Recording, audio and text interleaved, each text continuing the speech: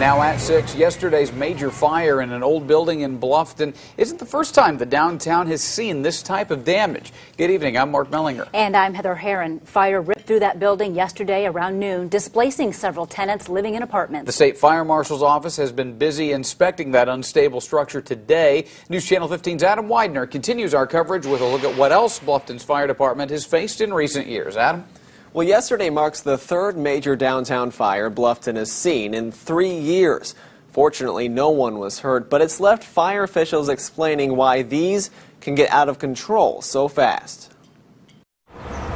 As small-town USA gets older, downtown Bluffton poses a perfect example of the problems at hand. Once you have an area of origin that takes off and it gets in the attic space, these are older brick structures where the mortar has been weathered, gone through season after season changes.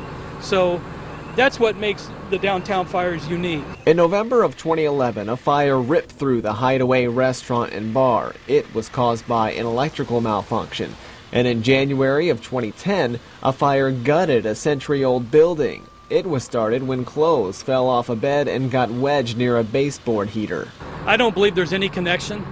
Each fire has its own cause and origin. As crews work to inspect the collapsing building, it is still very unstable. The roof has actually collapsed. You can see the sky through the top window. Smoke is just on everything. Leon Geyser owns Parlor City Cabinetry and Construction. He's worried about the collapsing building since he shares a wall with it. Although Geyser has some water and smoke damage, he's thankful firefighters prevented anything worse. I can't say enough good things about them. They basically saved the building. Now, the cause of the fire is still unclear, as well as if or when the building will be torn down. The state has now blocked off a portion of South Main Street, fearing part of the building could collapse into the road.